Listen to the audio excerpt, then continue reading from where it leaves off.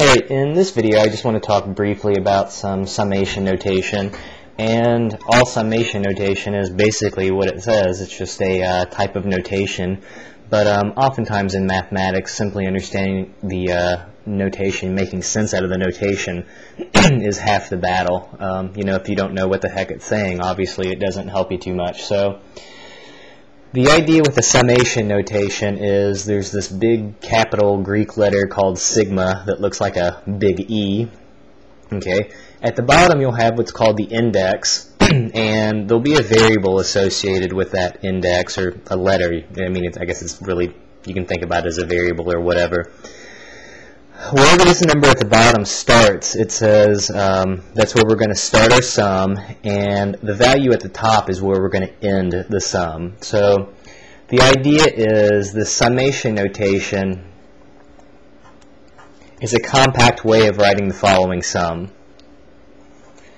So the first thing we do, it says I starts at 1, so we replace the I with a 1. Alright, well, easy enough. And then the summation, well, they say the summation because it has to do with addition. And then the idea is whatever this number is at the bottom, you bump it up. So by one whole unit. So the next value would be I equals 2. So we would get the term a sub 2, and then a sub 3, a sub 4, and then we would keep going until generically it says we'll keep going until the stopping point of n. So the second to last term would be abbreviated a sub n minus 1, and the last one would be abbreviated just a sub n. Okay, so let's see if we can actually make some sense out of this with some numerical examples. Again, just some very basic numerical examples, nothing real heavy in here. Alright, so in this case, we're going to sum up from I equals 0 to 4 of the quantity I squared. Well, it says the first thing you do is plug in 0, so I'll get 0 squared. And then I basically increment up to 1, so then I'll have 1 squared. Again, I'm replacing my I with numbers. And then I'll have 2 squared. Then I'll plug in my 3, that'll give me 3 squared. Then I'll plug in my 4, that'll give me 4 squared. So the sum actually represents a number. It represents 1 squared, which is 1, 2 squared, which is 4, 3 squared, which is 9, 4 squared, which is 16. And if you add those up, you end up getting 30. Okay, so that summation notation is just a shorthand case in this case for writing the number 30. Notice in my next example here, there's really nothing different except my index now starts at 2 instead of 0 like in the last example. Well, all that means is the first number you plug in is 2, so I'll get simply 2 squared, then I plug in 3, 3 squared, then I plug in 4, I get 4 squared.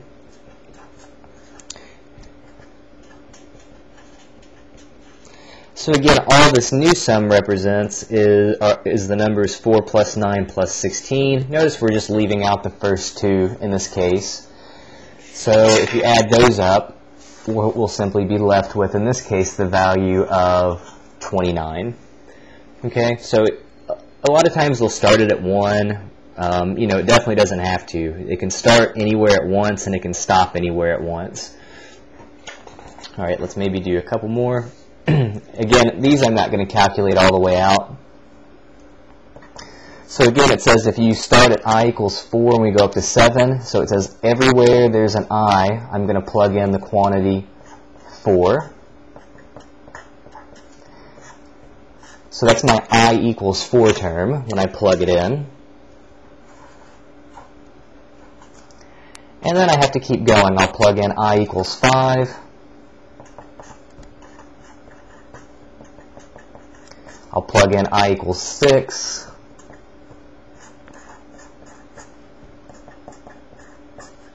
And then it says we'll keep doing this until we plug in 7. So my last term, I'm going to squeeze it underneath here, will be 2 times 7 plus 1/7. and that'll be your sum. So again, the second part corresponds to I equals 5, I equals 6, and lastly I equals 7.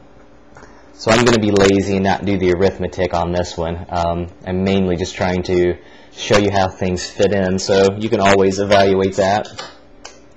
Alright, let's look at our next example from I equals 1 to 5.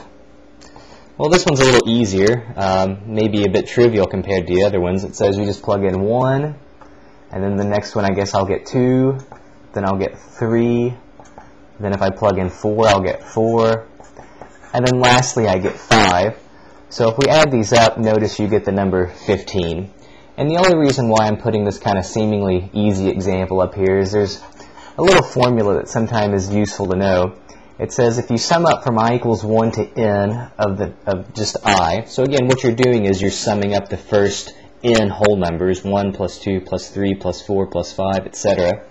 A little shorthand formula for this is you take the top number n, you multiply that by n plus 1, and you divide it by 2. So notice in our example up here, according to this formula, it says you would get 5 times 1 bigger, which is 6 over 2, and in fact, hey, we do get the number 15 out.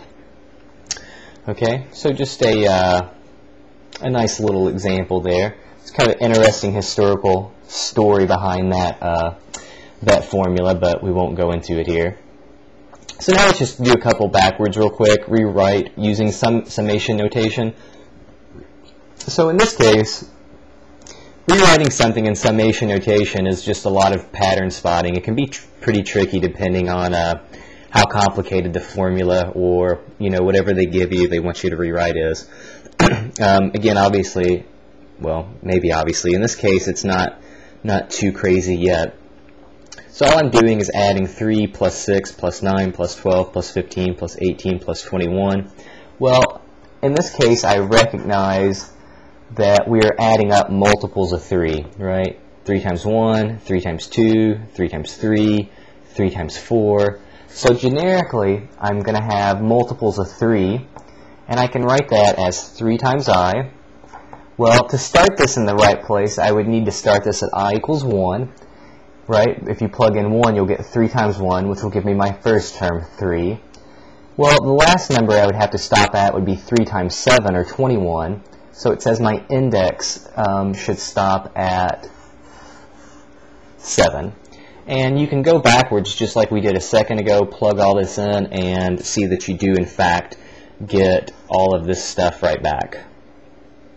Okay? So one last one here again, these are pretty basic examples. So notice we start with 26.5, and then we bump that down by 2, 24.5, then we bump it down by 2, 22.5. Again, the little dots in between simply indicates that this pattern just continues on until the last number that we'll use will be 2.5. Alright, so again, we've got a sum, so we can use our summation notation. All we're doing is basically, again, notice we're just subtracting away multiples of 2. Okay, you subtract 2, you subtract 2. Again, there's a lot of different ways you can write this. To me, I think about it as being my starting point, which is 26.5. And then again, I'm subtracting away multiples of 2. Now to make this thing start in the right place, again, I want the first number that gets spit out to be 26.5, which means I would need to start this one, in fact, at I equals 0. And then let's see, how far would we need to go? Well, notice basically 26.5 minus 24 will give me my last term. So to subtract away 24, it looks like I would have to go up to the index of 12. So again, you can play with this, expand this out like we did before, and convince yourself that you do in fact get the same sum right back. Alright, so again, a very quick, brief little introduction to summation notation. I hope this definitely makes some sense. And again, you see summation notation a lot, especially in calculus. So if you are taking calculus, maybe that's why you're watching this in the first place. If you plan on taking calculus, you'll definitely encounter this quite a bit. So I hope it helps again. If you have any questions, feel free to send me an email via YouTube. If I got time, I will try to help you out. But don't get mad if I don't, because I'm a busy guy. Alright, take care. Good luck out there.